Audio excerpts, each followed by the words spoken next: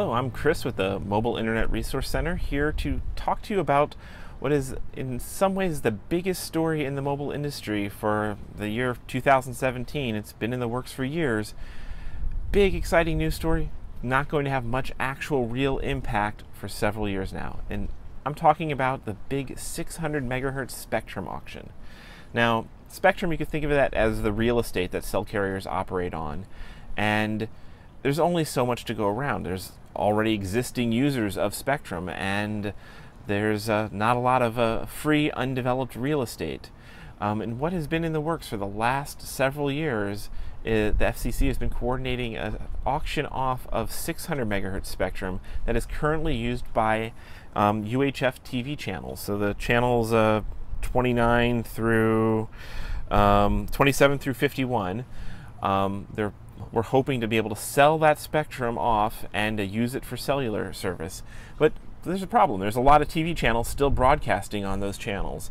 So the FCC over the last several years has been orchestrating, and actually the auction has been underway for the past year, a reverse auction where first there was bidding for how much it would take for the TV channels to give up their space, to either go off the air or combine their spectrum assets and combine broadcast towers with other TV stations, or even completely shut down.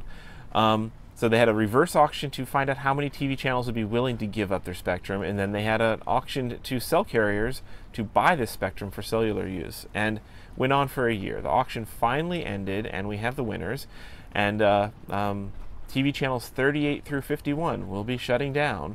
And the big winner was T-Mobile. They actually managed to buy up spectrum that will let them expand their coverage to every square inch of the US, which is huge news for them. They've always struggled, as AT&T and Verizon had the prime low-band, long-range spectrum like that before.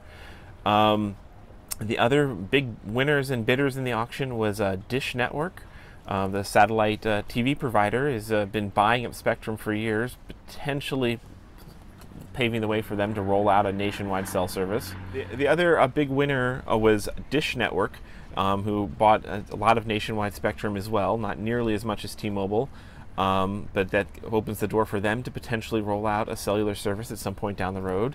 And Comcast was starting to fill in some areas and potentially to expand their new Xfinity mobile service. The big surprises was Verizon did not show up and bid at all. They had registered for the auction. They were supposed to be a part of it. They decided to sit it out.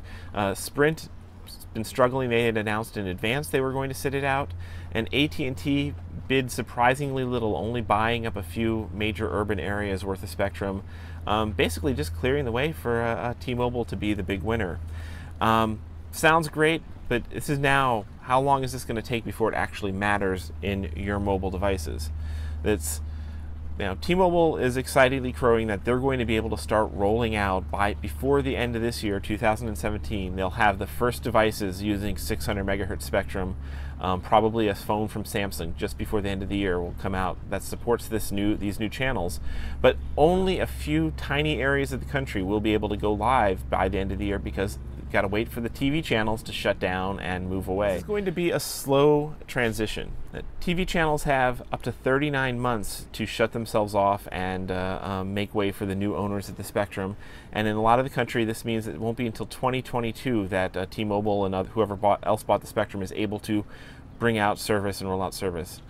So first batch will be the end of this year, 2017. I think the next slated batch will be at late 2018 and 2019. This is going to be a slow transition, but it is an exciting future. It does open up a lot more capacity, particularly this is capacity that will be useful in rural areas and for long-range coverage, because this low-band 600 megahertz spectrum is what best penetrates buildings, best penetrates trees, and best travels over long, wide-open distances.